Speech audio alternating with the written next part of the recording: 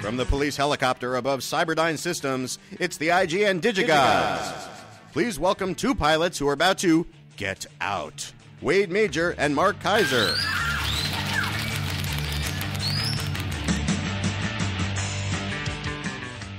What an awesome intro. Cyberdyne's always welcome. Corey?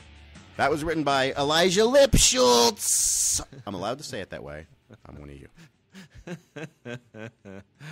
We were just talking about the great American tradition of Jewish comedy.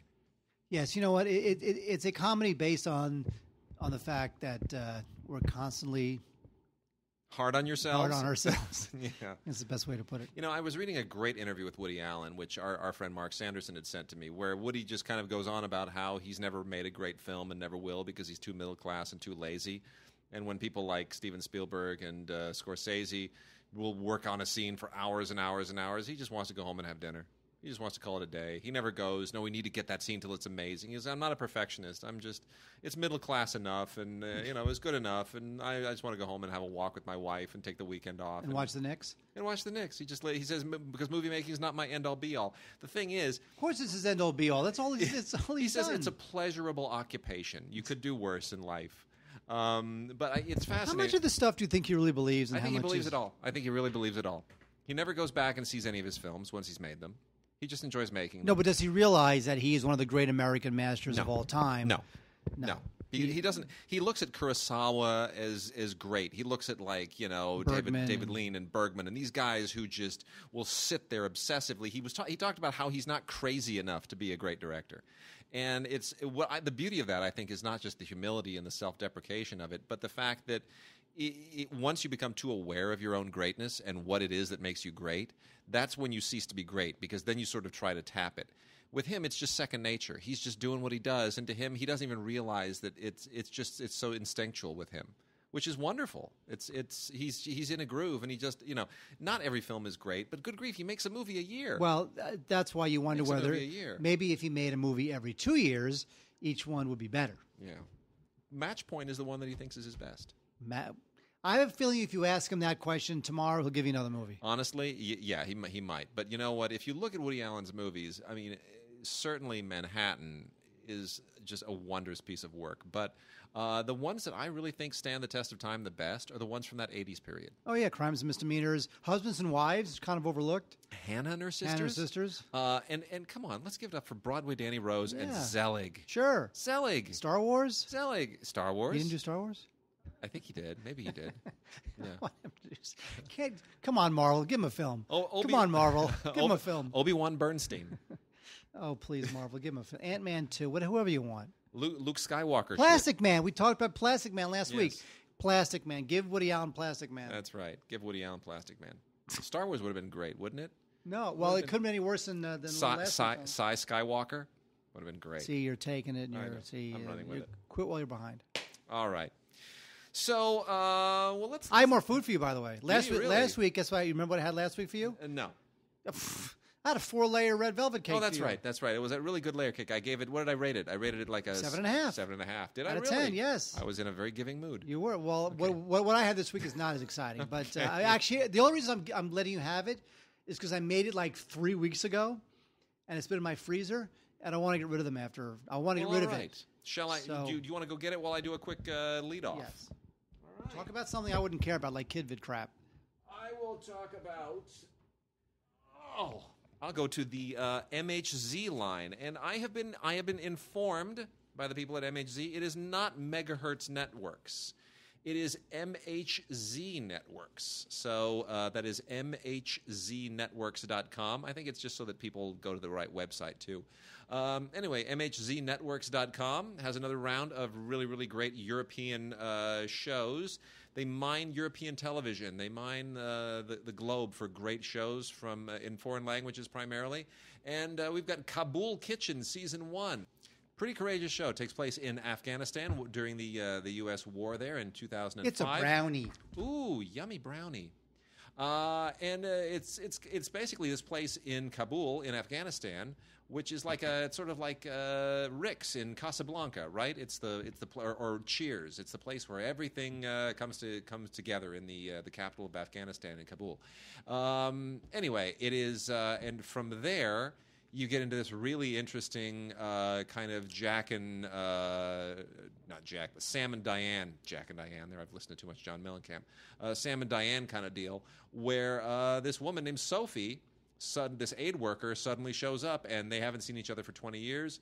The guy who runs the joint, and it's interesting. The directions that it goes, the way that it integrates all of the political machinations that are going on in Afghanistan at the time, it is completely unhinged. It is really cool, and it's just a completely unusual show. It's like nothing I've ever seen. Kabul Kitchen season 1, and also the Churchmen season 1. Man, there are just so many really, really interesting shows that they pick up. This is a fascinating drama about 5 young men in Paris who are entering the seminary, and who all represent unbelievably. They're not like nice kids. They're really. They all just come from completely different backgrounds, and it's about the chemistry and the conflicts within themselves, and it's just it's completely fascinating, and it's one of the few shows I've seen where religion is not the point. Religion is kind of the backdrop, but it's really about these guys and their life struggles. It's just absolutely fascinating. The legacy comes from the people who did The Killing and Borgen is, of course, absolutely great.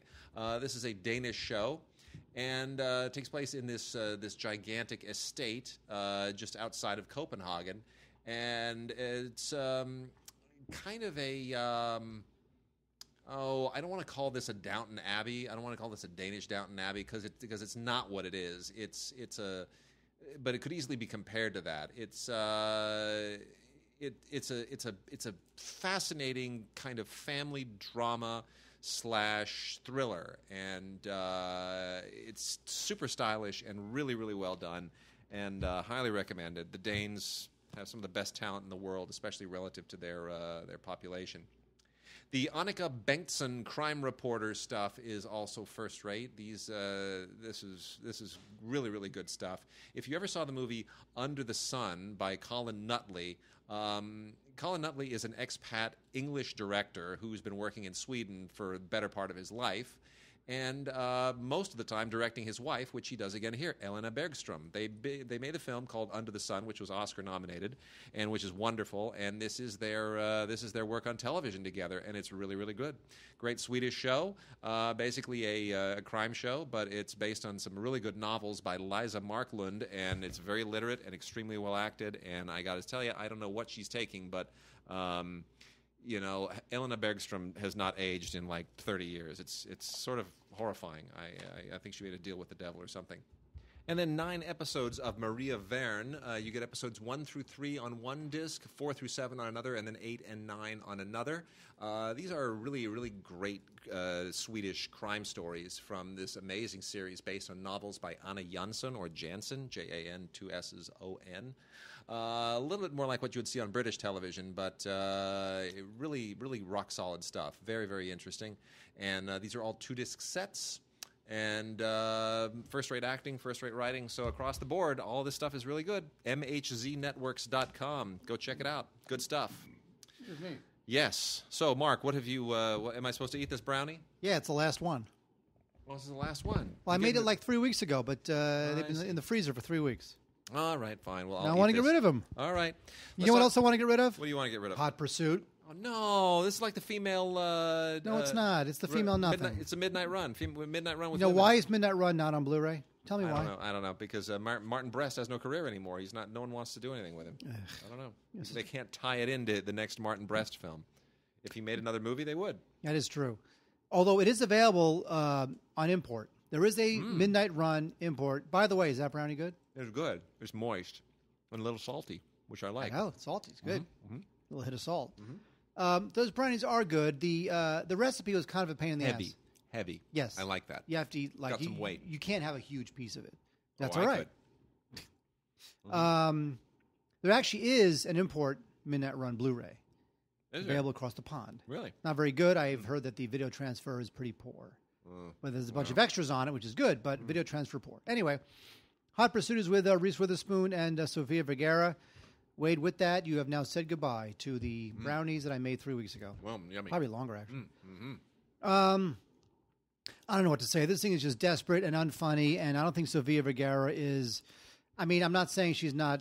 She's a TV. She's one of those women who's like, she's really good for TV, adds a lot of spice and fun and crazy, Lucille Ball-esque wacky humor to a TV she's like show. Charo. She's the new Charo. But in a movie, I just If she were don't 20 see years it. younger, I'd cast her in a biopic of Charo.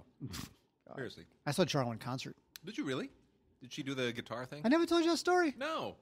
Oh, here you go. You ready? You saw April in concert? So You saw April. So years ago, this friend of mine, he's so going to regret telling me saying this. Okay, so years ago, a friend of mine, I'm only saying he's gay because it's part of the story. Okay, fine. Friend of mine is gay. Yeah. He says to me, I have to go to Vegas for the weekend because I am casting a new reality show about celebrity impersonators.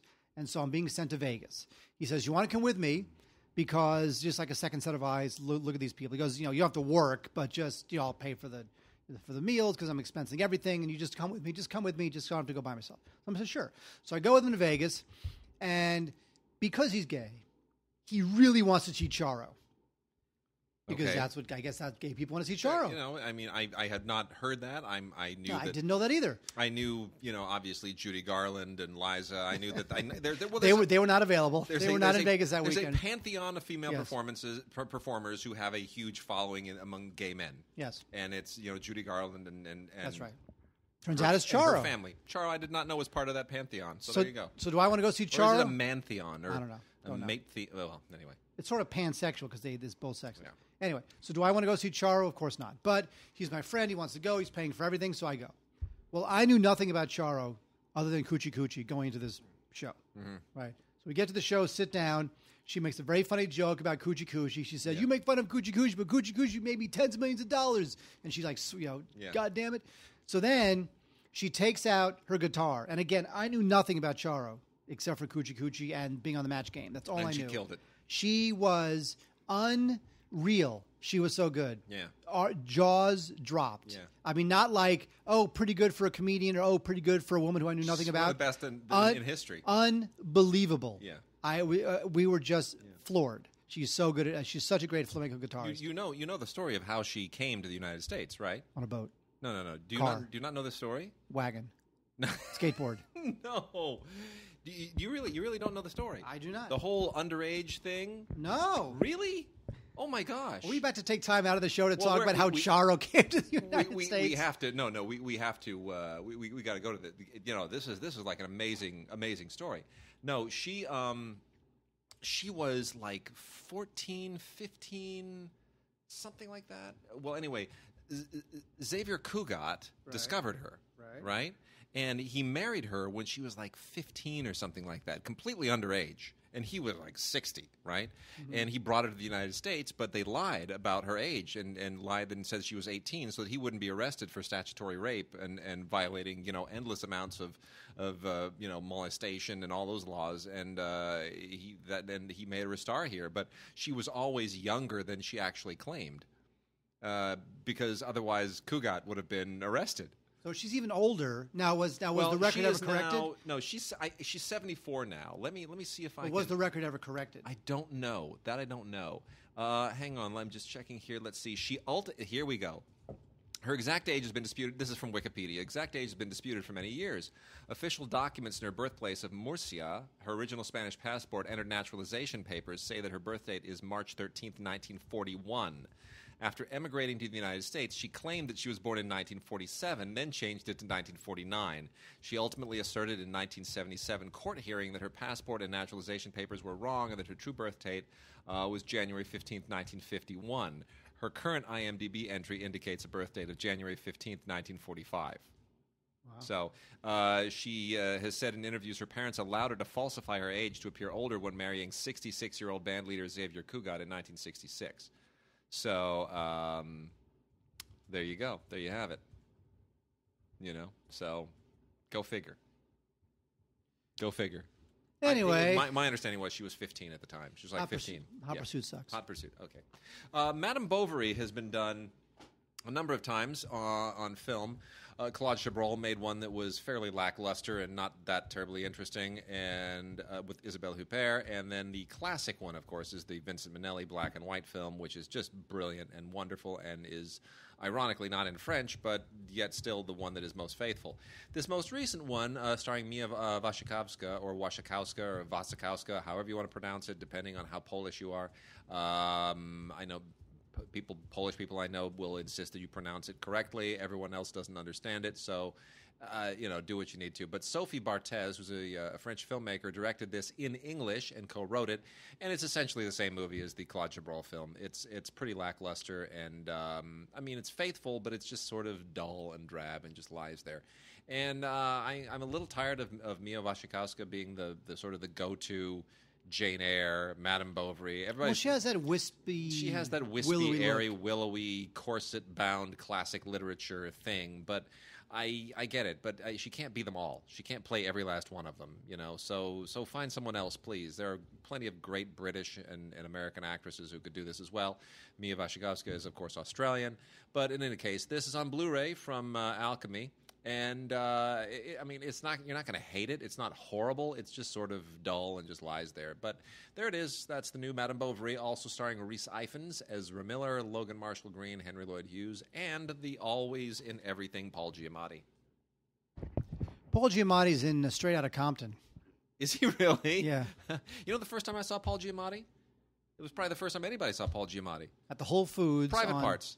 Yeah, his third film. Playing Pig He was Vomit. amazing. He was great. And you just go, who is this guy? He's incredible. He looks like a rodent sometimes, and his eyes bug out, and he's holding his own against Howard Stern, and he's amazing. He's got all this energy. Who is this guy?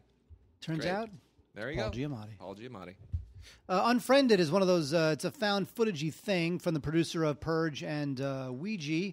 The fact that it was called Unfriended turned me off immediately because it's one of those, if we call it Unfriended, then all the kids will go see it because they'll think it's about them and Facebook and, it speaks their language. So all that predetermined prejudice aside, the film isn't terrible. It's not terrible. It's kind of engrossing. Yeah. There are clever moments to it. It's got a couple good scares that aren't like, boo, pop out of the closet type scares. So... I have to say that I would like to see this director, Leo, whatever his name is, I can't pronounce it right. I'd like to see him do something else besides this kind of crap, but I have to say that I was expecting a lot worse with Unfriended, and it turns out that I got a pretty decent, okay, acceptable kind of B-movie-ish, ghost story. So... and it also speaks out against cyberbullying, and that's a good thing. All right. There you go. Unfriended. Nice. If you must. Good. I hear it's interestingly shot. That's what I've heard. Well, it's all on computers. Yeah, it's great. Wonderful. Very cinematic, that. Alan Rickman stars in, or co-stars in, co-wrote, and directed A Little Chaos, and it's good. This film did not get an awful lot of love. I don't know why. I thought it should have. I mean, it's a totally respectable film, really well made. The idea here, it's kind of a period Renaissance era feminist homage, and it stars Kate Winslet as this amazing landscape designer who is responsible for basically designing and building the gardens in the court of King Louis XIV, played by Alan Rickman. And, she, of course, to be a woman in the court of King Henry XIV and to do that kind of a man's job required a woman of unbelievable skill and politics and bravado and all that stuff. And it's great. And, of course, it has to have a romance, and the romance has to be our guy of the moment, who is in everything as the guy of the moment, Belgian actor Matthias Schoenaerts. He's like the guy now. Oh, my God. You kidding? Belgian actor Matthias Schoenaerts? Yes, the bullhead dude. Oh, yeah. Belgian actress Matthias Schoenaerts. He's in everything. Oh, I like that movie, Everything. It was a good movie. Yeah. Okay. He's in everything. He is. You mean Belgian actor Matthias Schoenaerts is in everything? Well, no one can pronounce his name, but he's in everything. You know it. He's the new guy. He's the go-to guy. He'll be a Bond villain like the next James Bond. He will, won't he? After Idris Elba is named as the next James Bond, he'll be the new Bond villain. It's like if you're an actor who can speak English and you have an accent, you will be a Bond villain. You will. That's it. That's all there is to it. It's just how it goes. And then there's on DVD is Blackbird, which is Monique has been allegedly blackballed. You know this, right? Yes. Because of her behavior after winning an Oscar or something. No, because she wouldn't play the game or something like that. Well, no, there was a story about how she wouldn't play the game during Oscar time.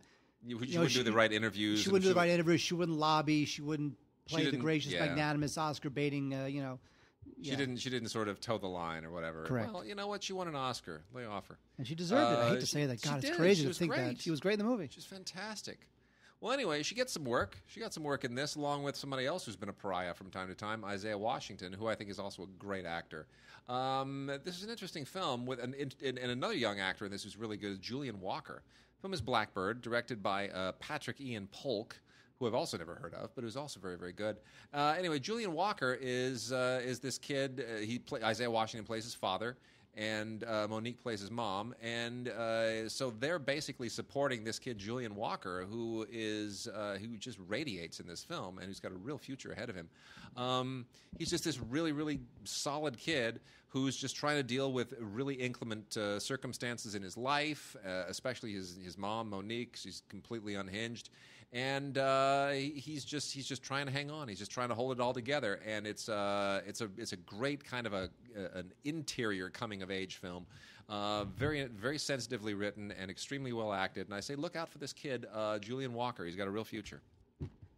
Wait, do you know who else has a real future? Yeah, Tom Hardy. I know, right? Fla. He's the man. Gla. Totally the man. I love him. He is just the best. I can watch that guy. He's becoming one of my all-time favorites. I just think that guy is just so powerful, so riveting, so intense. He's great.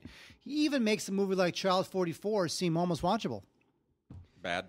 Yeah, you know what it is? It's this weird like relic of the Cold War where, Hardy and Gary Oldman and Noomi Rapace, they play the Russians. Hardy plays this Soviet policeman whose his friend's son is found dead, and so he thinks his bosses are covering it up, so they demote him and send him out to Siberia to some small little outpost as punishment for questioning his superiors. And then it turns out maybe there's a serial killer on the loose. So, I guess it just seems like it's everybody's got Russian accents, which is weird. The movie's kind of gloomy. It doesn't necessarily really come together as a mystery. Not really that captivating. It just feels kind of like a slog. It's kind of, it's kind of well shot. It's got that kind of gray Soviet atmospheric kind of cinematography, which I guess is kind of nice. But by the time it gets going as a thriller, it's just too late. It just really feels like almost feels like an episode of a Cinemax show or something, like some cable drama. So it was a novel to begin with. I'm sure the novel was terrific, at least good enough to make a movie out of it. But I would pass on Child 44 unless you love Tom Hardy, which I do. But and also Gary Oldman. I also love Gary Oldman. Who doesn't? I love Gary Oldman more as he's gotten older. So, Northman, a Viking saga. Wouldn't that be funny if it were called Northman, a hillbilly saga? That'd be Southman. No, but wouldn't that be funny? It'd throw people. Northman, a Roman saga. Northman, a Chinese saga. What else is it going to be other than the Viking saga? Are you kidding me? Just in case. The thing is, it's not even a saga. Sagas are like the ancient Norse literature where it's sort of like the Iliad and the Odyssey. They're epic. Things happen. This isn't a saga. All these things that call themselves sagas. This is part of that whole new kind of what I call pre-apocalyptic.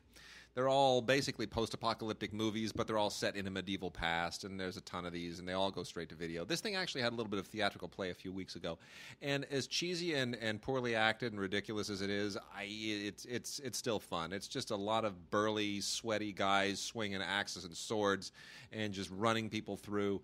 And the idea is very simple. There's a bunch of Vikings who get shipwrecked on the coast of Scotland and wind up having to war with Scottish tribes in order to make their way to safety across the land. And along the way, they take the king's daughter captive, and then the king realizes that he has to then kill his own daughter, or else they'll use her as hostage bait.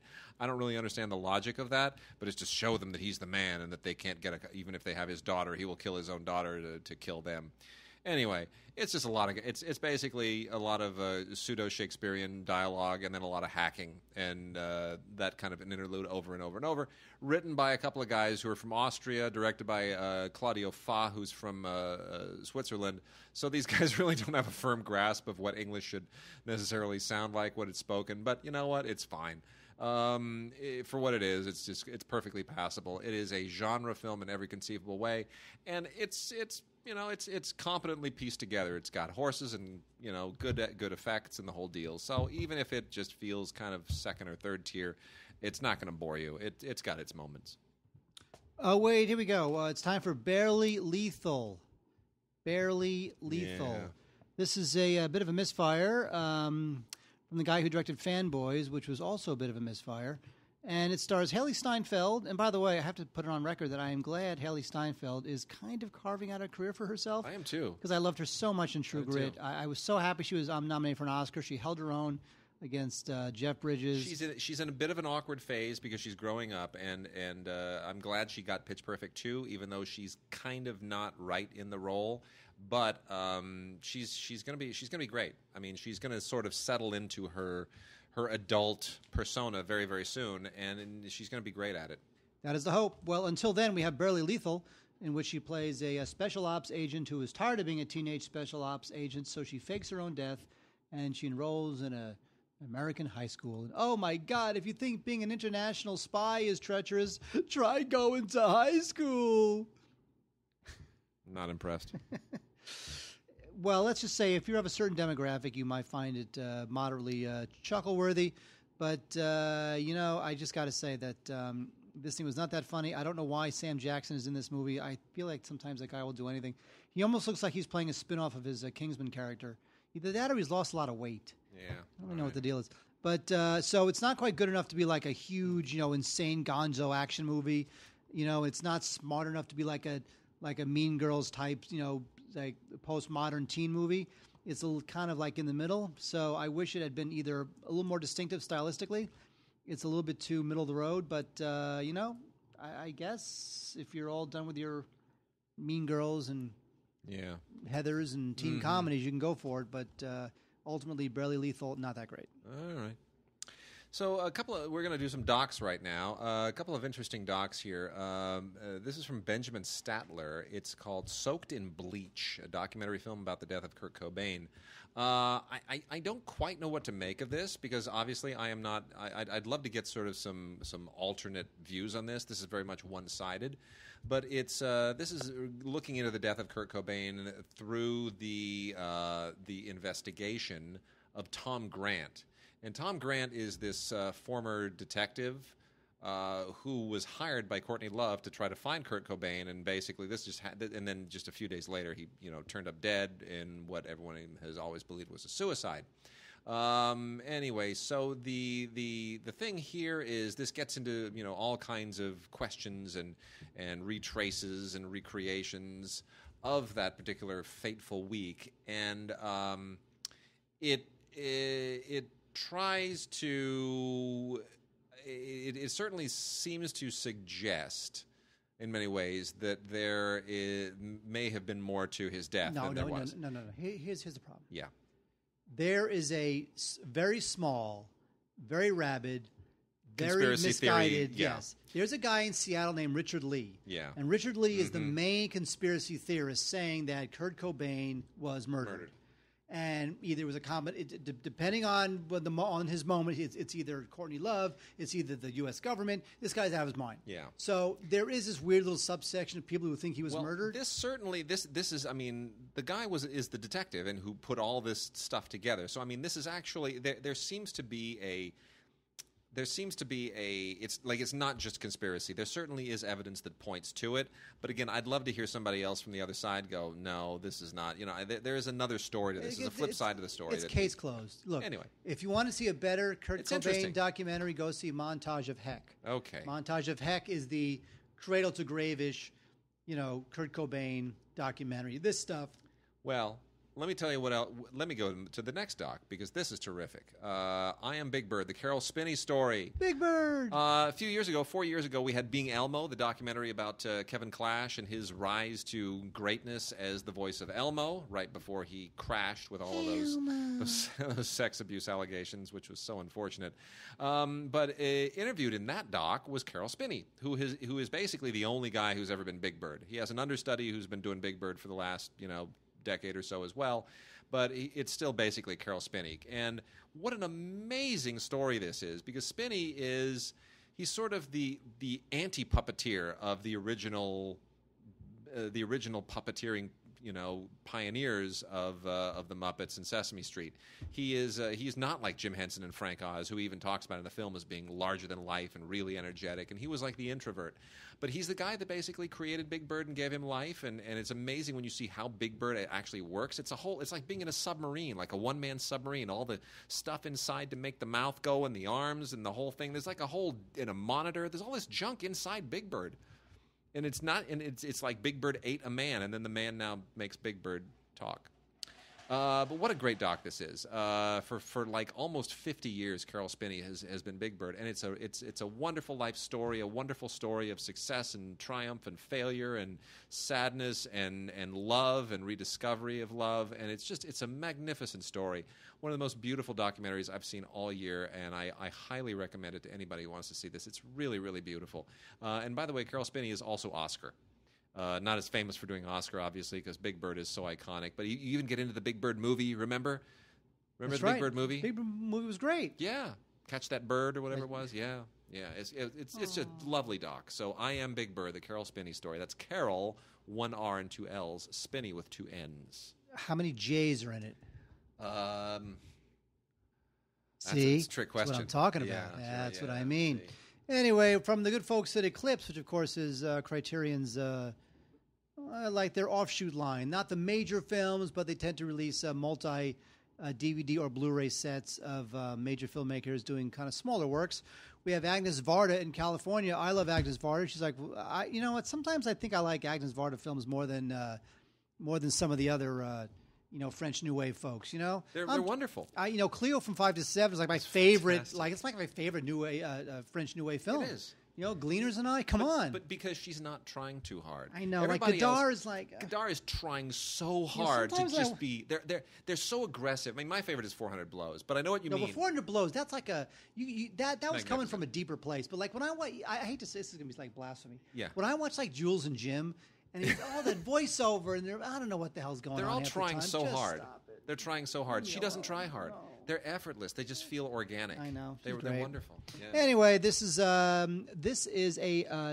multi-DVD set called Agnès Varda in California. Now, Agnès Varda, her career began in the 50s, but she spent a bunch of time in the States, specifically California, where she was very much inspired by the politics and the culture of the time and the music and whatnot. So she created a bunch of movies. These are mostly in the 60s that took place in California. Uncle Yanco, Black Panthers, which is all about Huey Newton, Murs, Documenteur, and my favorite called Lions, Love, and Lies. I like that one a lot. It's a little freeform, but it's about this low-budget filmmaker. She's trying to make her art film opus. The money drops out, so she decides to try to end her life. And it really goes into some crazy freeform documentary, fiction, nonfiction areas. That's completely fascinating, especially when you look at the new wave filmmakers at the time and how they were mixing genres and mixing, and just voiceovers versus the way they use music and the way they use visuals juxtaposed to the audio. Just really experimental stuff back then.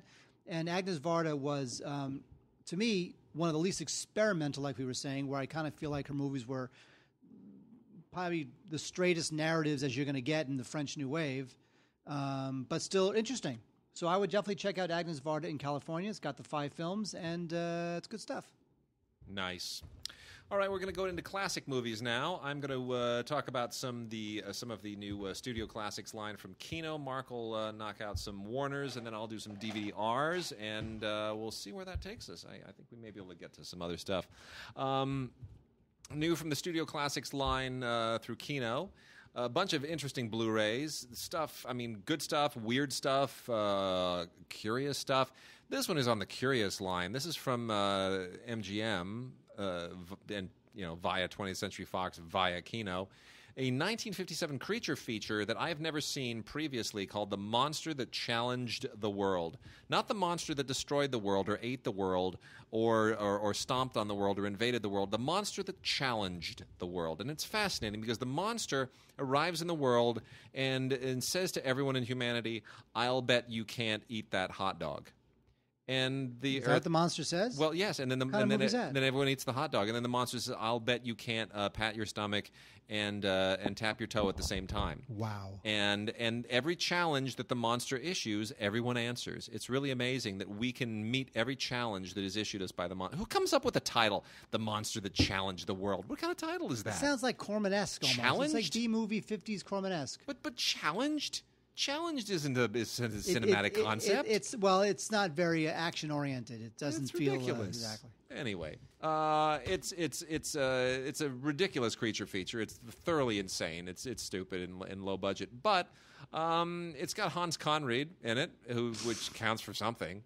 He's like kind of a B-level star from the era, and why not? Arthur Gardner directed it. It's a curious creature feature from an area with way too many of them.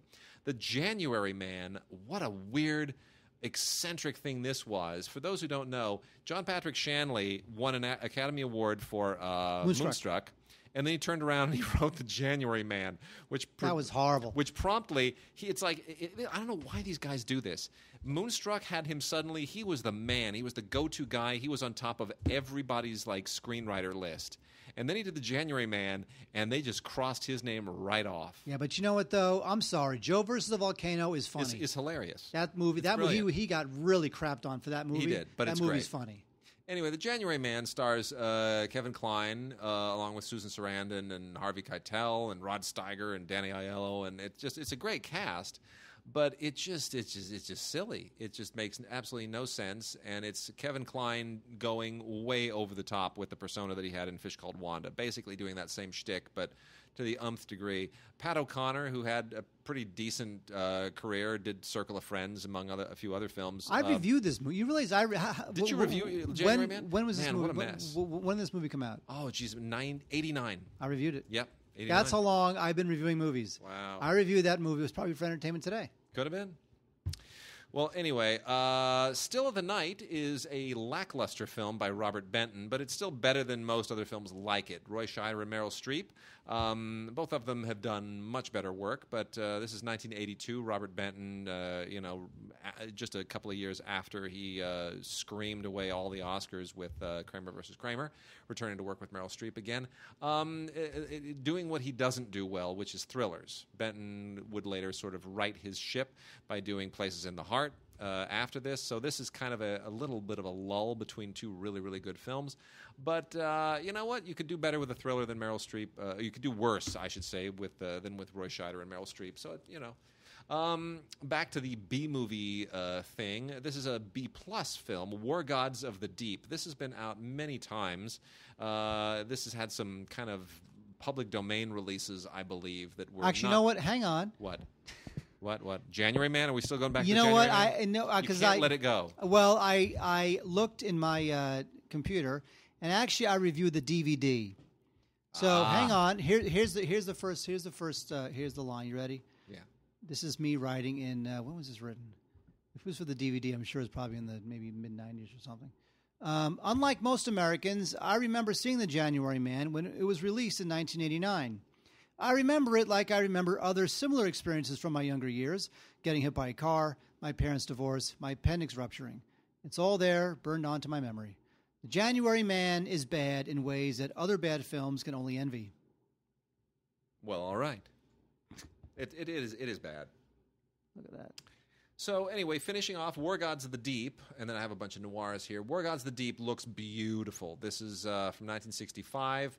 It was originally in the MGM library, became part of the Orion library, and it's absolutely gorgeous. It's kind of... it's sort of a second tier. It's in the same. It sort of wants to be a little bit like 20,000 Leagues Under the Sea. Never really attains it, but as far as being this really cool, colorful genre film with a lot of cool underwater stuff, and based on an Edgar Allan Poe tale, as many of these Vincent Price things from this era were, it found its way. In 1965, it was that's about the right time for this film. Vincent Price stars along with Tab Hunter and David Tomlinson, who in 1965 was a big deal because just 1 year earlier, David Tomlinson had performed the biggest role of his entire career, which was, you know what it was? Do you know what it was? Do you know what it was? I'm still reading my review from... It was Mr. Banks in Mary Poppins. Oh. So David Tomlinson, gets a very special billing here because he's bringing the Mary Poppins baggage with him, right? He's a big star at the time. And then we got 4 noirs here, 4 cool noirs from the 1950s. The first one is Big House, U.S.A. Is that a noir title? Come on, Big House, U.S.A. That's more of like a women in prison exploitation Isn't that great? Title. Broderick Crawford. Yeah. Come on, Broderick Crawford. Charles Bronson, a young Charles Bronson, an older Lon Chaney. These guys are just tough. Anyway, it's about a breakout of ex-cons. And they just, directed by Howard Koch, Sr., this is tough stuff, really tough guy stuff, good stuff. Ex-cons breaking out. Come on, it doesn't get any better than that. If this had been done 20 years earlier, they might have done it with, yes. George Raft and or 20 years later, they would have done Edgar it G. with Robinson and Cagney and all those guys. Storm Fear. There's another great noir title. Not Storm Cape, Fear. not Cape Fear. Not Cape Fear. Storm Storm Fear. This is produced and directed by Cornell Wilde, and pretty great. Basically, Cornell Wilde also stars in it as a guy who's been wounded after robbing a bank, and that in turn, he has to sort of hole up in a farmhouse. And then, of course, everything kind of moves in on the farmhouse, and it's an interesting little twisty-turny, claustrophobic noir with a lot of interesting reversals and plot machinations. It's pretty sharp, and it's based on a novel, like most of these things are. And the screenplay, of all things, is by Horton Foote, who I never would have expected to write a noir adaptation. But I guess all these guys at some point were basically taking Hollywood gigs. He Ran All the Way is John Garfield and Shelley Winters. Great pairing, directed by John Barry, not to be confused with John Barry, the composer. I'm not that familiar with John Barry as a director, but curious to see a lot of his other stuff because this one is actually pretty sharp. Maybe the most interesting thing I've seen John Garfield in, other than Postman Always Rings Twice. Anyway, there's a bit of a kind of a psycho vibe here.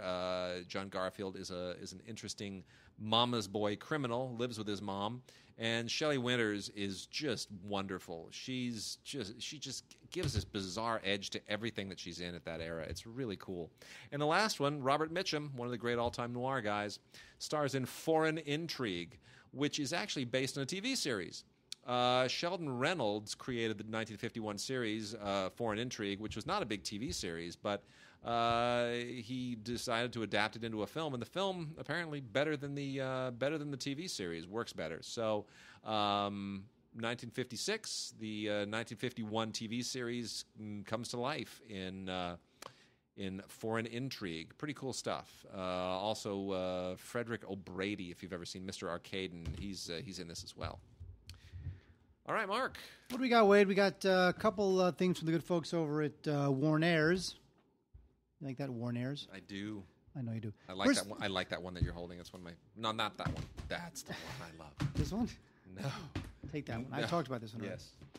already. Wade, let me tell you something. 87, there was a movie that really was hit a chord. People enjoyed it. It was nice, fun, middle of the road, wacky, funny, energetic entertainment called Inner Space. 1987. Joe Dante. We talked about Joe Dante last week, didn't we? We sure did.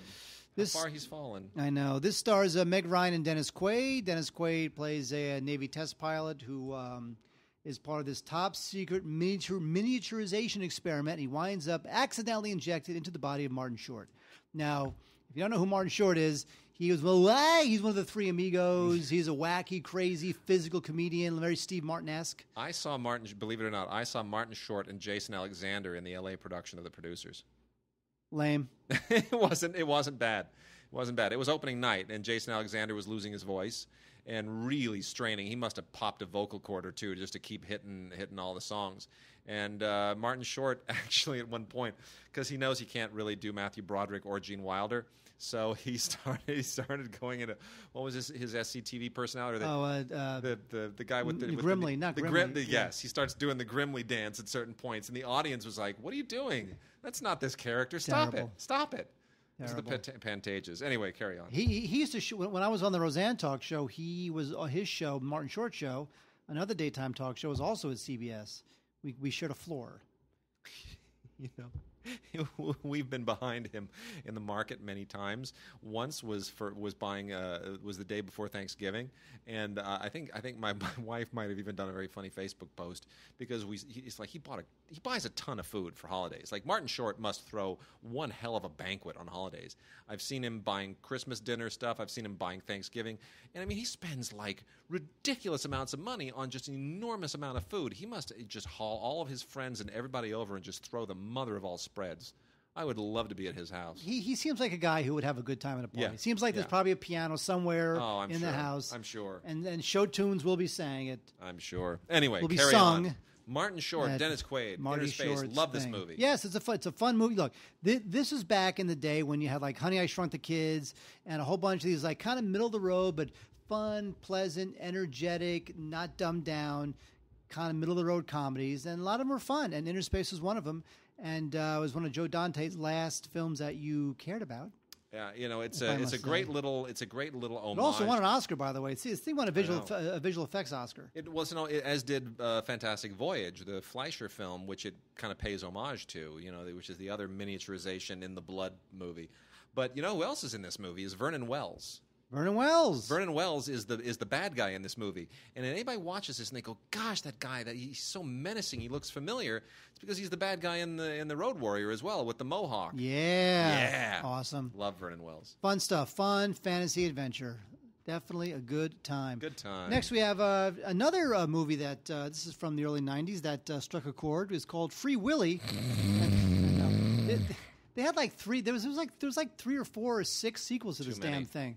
And why would they name it this? It was so ripe for jokes. Everybody just. I mean, this was like this. Come on. It's about seriously. A boy and his whale. It's his kid. His kid. He's 12 years old. He's going through a rough period. He's just moved into a foster home, so he winds up acting out by spraying graffiti all over this adventure park that's near his home. And then as punishment, he has to clean the graffiti off the adventure park that's near his home. And he winds up befriending this whale who's at the adventure park. Hanging out, smoking dope. The two of them are smoking dope together, drinking beers. Hey, kid, you got a light? Exactly. So, it also co-stars Lori Petty from A League of Their Own. She's in this thing, too. You know, I thought the scenes with the whale were very cute. Again, it definitely struck a chord at the time. They made a bunch of sequels. The sequels were increasingly more ridiculous. This one, the original, it's very gentle, very sweet, very appealing. It's fine for the kids. Free Willy. I mean, come on. So there you go. Can't beat Free Willy. The last of the bunch, which is to say also the least of the bunch, is a movie called Blast from the Past from 1999. It's about a scientist and his wife, and they move into a bomb shelter because they think World War III is about to start. And it's with Brendan Fraser and Christopher Walken and Alicia Silverstone. And I guess, you know what? It was directed by Hugh Wilson for some reason. Like, Hugh Wilson's a weird guy to direct that movie. He created WKRP, and then he went and he did the Police Academy series, right. And he just, I mean, he's a talented guy. He just, well, look, he's all First over Wives the map. Club. First Wives Club. I know. He's all over the map. First Wives Club is probably his only real movie. Yeah. You know. Anyway, so people seem to like Blast from the Past. I think it's really not funny. I was never a huge fan of Brendan Fraser, although guy keeps getting work. Actually, Brendan Fraser starred in an Oscar-winning Best Picture. Did he? Oh, of course he did. Yes, that's right. Crash. Isn't that crazy? Yeah. Brendan Fraser. Yeah. Put that out there. Brendan Fraser No, starred in an Oscar-winning Best Picture. Yep. Well, I mean, he didn't. He was. It was an ensemble. Let's not make it sound like it's a Brendan Fraser movie. And he's really good in it. You know. You love that movie. I do. I hate that movie. I do. I know everybody else does, but I called it. You were in the room. Everybody's like, "Oh, it's going to be Brokeback Mountain." I was like, "Nope." And the winner is Crash. Because the winner is Crash. Yeah, because all the actors went for Crash. Of course. That was when SAG started flexing its muscle, and the SAG Awards became the barometer. So let me go. I'm going to go through some DVD-Rs real quickly from Fox and from Warner Brothers. Fox has 3 westerns, and then this thing, The Games, which is from 1969. Oh, such weird movies between 1969 and 71. It's a weird era. Anyway, The Games takes place at the 1960 Rome Olympics, and basically deals with a bunch of marathon contestants. It's surprisingly well done, actually, directed by Michael Winner, who had that moment, right? He just Death Wish. I mean, he did Death Wish. He had that moment from about 1968 to about 1974. And that's sort of really, I mean, it was like 6 or 7 very productive years. And he did some really interesting work. And this is fascinating, totally dated score by Francis Lai, which has that whole kind of groovy 60s, love and wispiness to it. But otherwise, this is totally competent. Eric Segal, who was a good screenplay writer at the time, adapts the Hugh Atkinson novel. And, I don't want to say it feels like Grand Prix on foot, but it kind of does. It feels like Grand Prix with runners. So it's called The Games, and from 1969. The Westerns, or the quasi-Westerns, begins with When the Legends Die, which was made in 1972, based on the Hal Borland novel, and directed by Stuart Millar. Essentially a story of a guy, a Native American, played by Frederick Forrest, who winds up being a horse wrangler at a rodeo, working for a rather nasty figure played by Richard Widmark. Decent drama, not a brilliant film. And then we've got an interesting movie called Kid Blue, which stars Dennis Hopper. This was made in 1973 when Hopper was sort of all the rage. Hopper is this guy who's trying to overcome his life as an outlaw, and they just keep dragging him back in. Warren Oates, Ben Johnson, really, really good cast. Directed by James Frawley, who also had a bit of a moment. The Culpepper Cattle Company is actually quite good. I'd seen this before, and it's better than I remember. This is also from 1972, directed by Dick Richards, who had next to no career, and stars Gary Grimes and Louis Skew and Bo Hopkins and Jeffrey Lewis, another. All these are kind of workman-like guys, journeymen. But it's essentially about a cattle drive, and this 16-year-old kid who is struggling to sort of keep up with all the other guys who are running the cattle drive, and it's quite a thing staging the cattle drive. The horses, then the cows don't exactly take direction very well. Stupid cows. And then a couple from the Warner Archive collection here. Run of the Arrow with Rod Steiger and Brian Keith. Also with Charles Bronson in a small part. This is one of those just legendary Samuel Fuller movies. It's got an amazing score by Victor Young, and it's just classic Samuel Fuller. It's a Western. Takes place right after the Civil War, and yet even though it's one of those Westerns from that era, from the late 50s, and you can sort of include the early 60s in this period, it just feels like a Sam Fuller film. It's just a little bit raw, and it's a little bit crazy, and it's a little bit over the edge, and you can tell that this is just not this is not a normal man directing this movie. This is a crazy guy. So anyway, it's definitely worth checking out, and it's one of Rod Steiger's more interesting roles, and one of the films that's actually not quite. You look at Native Americans as they're depicted in a lot of films from this era, and it's like, wow, dress up. Why don't you put body paint on a bunch of white people and have them just do horrible stereotypes? But this one is a little bit more gritty and more realistic.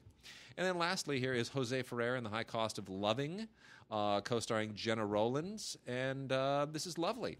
Totally forgotten film in many respects, directed by Jose Ferrer, and really pretty solid. And I'm surprised that he didn't actually do many more films after this, because it is This is almost one of the most timely films I've seen in a long time. This was actually originally released in 1958, and it's basically about a guy who is about to lose his job in this corporate downsizing. And there's kind of a Sweet Smell of Success vibe to this in a way. Bad and the Beautiful, all those kinds of films. It feels like it sort of belongs in that same vein. It's funnier. It's more satirical. Not quite as dark, but man, it's awfully smart and it's awfully well written. Interesting story by Rip Van Ronkel and Milo O'Frank Jr. Screenplay by Rip Van Ronkel. I have to wonder if Rip Van Ronkel isn't some kind of an interesting pseudonym. Anyway, great supporting cast that includes future very familiar people, including Jim Backus and Werner Klemperer, who would become sitcom legends in the not too distant future. So, wonderful movie. High Cost of Loving. Wait, not a wonderful movie, but an interesting movie from Wes Craven, who you know, of course, from Scream and Nightmare on Elm Street, is a little ditty called The People Under the Stairs. Now, a lot of Wes Craven stuff, maybe not enough of it, but a lot of Wes Craven stuff had a little bit of political messaging kind of buried deep in there. And here, with The People Under the Stairs, you get some... Now, again, this is like 1991, so this is Reagan-era stuff, so you get kind of that, post-Reagan-era messaging about, what we would soon go on to call the 99% versus the 1%. Because here the protagonist is a 13-year-old African-American boy, and he stumbles upon this home, and there's a mysterious couple living in the home, and the kids who live under the stairs. So it's all very horrifying and terrifying and whatnot. I think this is one of Wes Craven's more middling efforts. It is not like Scream, which reinvented a whole genre, or Nightmare on Elm Street, which was kind of a classic of its low-budget time. This is kind of somewhere in the middle, but so if you're a Wes Craven completist, you may want to check it out. There's an audio commentary here with Wes Craven, and a second one with a couple of the stars, including A.J. Langer, and a couple of featurettes. So, People Under the Stairs, is it good? It's okay. It's got an interesting little smear of social pretense going on there, but the only thing is that it's not that terrifying. It's more bizarre and unintentionally funny than it is terrifying, but still, you know what? People Under the Stairs. It definitely had its moment in 1991. Matt is supposed to be doing a remake of... No, it's not a remake of this. It's a remake of They Live. Why would Matt do that? Never mind. I take it back. For some reason, I thought he was doing a remake of this, but then I remembered it was They Live, which... Rowdy Piper, right? I know. Jeez, man. That's Roddy wild. Piper. Sad, speaking of. Anyway, a couple of Criterions this week. Really good ones, both. Blu-ray releases of The French Lieutenant's Woman and Night in the City by Jules Dassin. French Lieutenant's Woman by Carol Rice is one of Meryl Streep's very best performances. This is when she was just in the zone. In 1981, she'd won her... She was between Oscars, right? She was, pre-Sophie's Choice. She's won so many, she's technically always between Oscars. Yeah, she is. Ugh, man. What a gifted woman. Anyway, French Lieutenant's Woman, just absolutely beautiful. Co-starring Jeremy Irons, right when he was becoming a big deal. It's such an amazing, just fantastic. The script by Harold Pinter. It's such a beautiful period recreation. Shot by Freddie Francis. It's just so wonderful. The score, everything about this is just so lush. I wish there were more movies like this. And I can't believe it's 1981. It's been 34 years since this movie was released. It's incredible.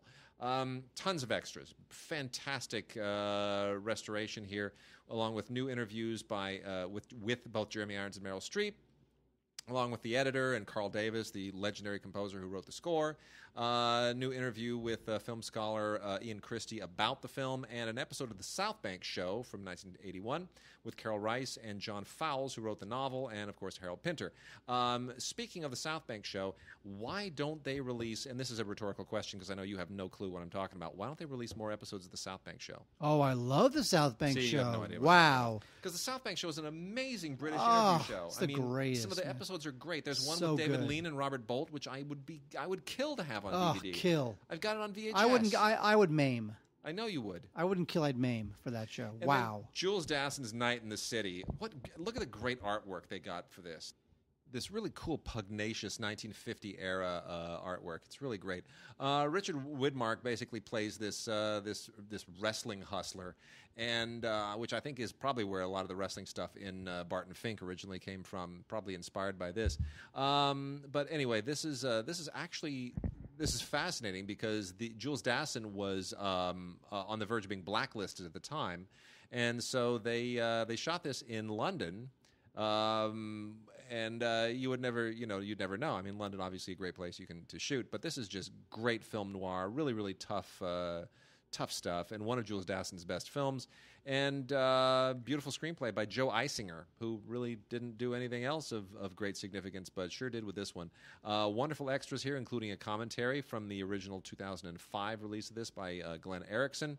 You get a 2005 Jules Dassin interview, as well as a 1972 interview, and then a comparison between the British and American scores for the film, which were different. So it's just great. You get the complete 101-minute British version of the film and the 95-minute American version of the film, and it is fantastic. It just doesn't get better. Yep, I'm a big fan of Jules Dassin. Yep. I loved Rafifi, and of course The Naked City, which really used New York as a backdrop. Yeah. New York almost a character in the film, almost like a documentary. And also, by the way, a bit of a return to form for him was Top Cappy, where he tried to kind of... Peter Ustinov won an Oscar for that. He tried to kind of take that Rafifi thing and make the heist in Top Cappy even bigger, you know. But in the end, Rafifi was the classic. Good stuff. Yep. What also good stuff is an interesting film from the good folks at Arrow, Cemetery Without Crosses. I know what you're thinking. You're thinking Cemetery Without Crosses. What's that? It's very Sergio Leone-esque. In fact, if I remember this correctly, having just seen it, it was dedicated to Sergio Leone. So either they did that as a nod to Sergio or they did that to justify ripping off Sergio. I'm not sure which one, but either way, this is a terrific tale of revenge. And, if you're a fan of this kind of genre, you got to love it. Opens with a really intense lynching. This woman's husband is lynched by a rival rancher, and she wants revenge. So in enters this guy named Manuel, and he learns of the hanging, and he is going to get revenge by kidnapping the rival rancher's grown daughter. And I won't tell you anything more, because even though this film was kind of forgotten and it isn't really the most popular of this sort of film, I do think it's an interesting genre blend. It's got a little bit of giallo in it, a little bit of Sergio Leone in it. I just think it's an interesting little kind of a curio. So I would definitely check out Cemetery Without Crosses if you're a fan of Sergio Leone and that kind of cinema. All righty. And let's wrap things out with just a few TV titles. The Dovekeepers, not something that I would recommend anybody run out really quickly to. Hi, Wade. You okay? You dropped the mic. I dropped the mic on my pot belly. That's all right. That's okay. As long as it's not a kettle belly. My belly is quite padded now, thanks to the red velvet cake from last week and the brownies from this week. Well, good for you. I'm glad I don't. And I'm having dim sum for dinner tonight. Yeah. Good for you. You don't like dim sum? Not really. I had a bad dim sum experience in Hong Kong. They brought the little dim sum tray cart around, and I thought, well, there's something that I recognize. That looks really good, because we were there. It was 1997, just coming back from the Cannes Film Festival, and doing a little round the world deal. And I had just been eating my share of citrus tarts in France, and this cart comes along, and I look at it and I go, that's a citrus tart, just like in France, and I'm going to eat that. Little did I, of course, I didn't stop to think, why would Hong Kong be making citrus tarts for dim sum? Why would that make sense here? It looked like a citrus tart. I bit right into it and right into raw egg. Well, that's never again. That's not the tart's fault. I don't was not care. what you thought it was going to be. It was disgusting, and I will never have dim sum again. Just saying. Anyway. You got your mind. The Dovekeepers on Blu-ray. This was recently on CBS. And this is an attempt to sort of capitalize on all of the Bible miniseries and the religious miniseries that have been sort of doing pretty good from, what's his name, the game show guy and his wife? Chuck Barris. No. The Bible.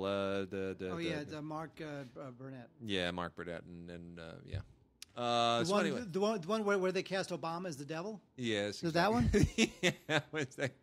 Anyway, so this is based on a novel, actually, by Alice Hoffman, and it's essentially about the Masala was a great miniseries years ago with Peter Strauss. Sure. This is about the event of Masala, but through the eyes of a number of women who are journeying there at around the same time. It's a little soapy, but it's okay. It's decently done. And this is, of course, also produced by Mark Burnett and Roma Downey.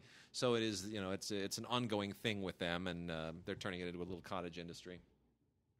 And then B. Arthur in Maude, complete second season, spin-off from All in the Family. Terrific. B. Arthur, never better. Even on the Golden Girls, she wasn't this good.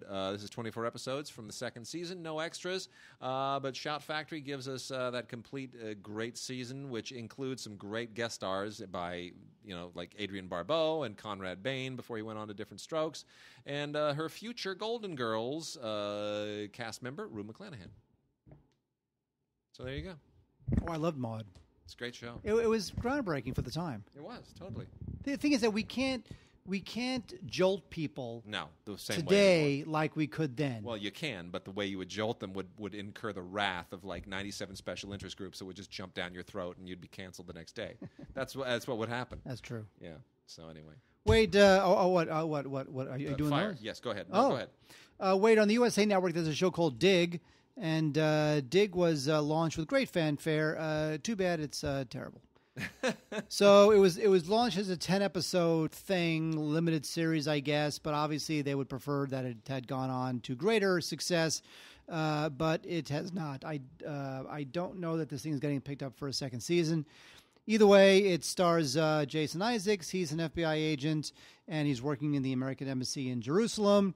And his college-age daughter has died, and he meets this mysterious woman who shows him this big archaeological excavation that might have the incredible historic importance, which I will not tell you because, not that you'll ever see it, but it's just not that exciting. You know what? It sort of goes to that Da Vinci Code thing where it's like, these little discoveries wind up having these like ripples through the centuries as history comes to life and has, it's just not that good. However, I love Anne Heche.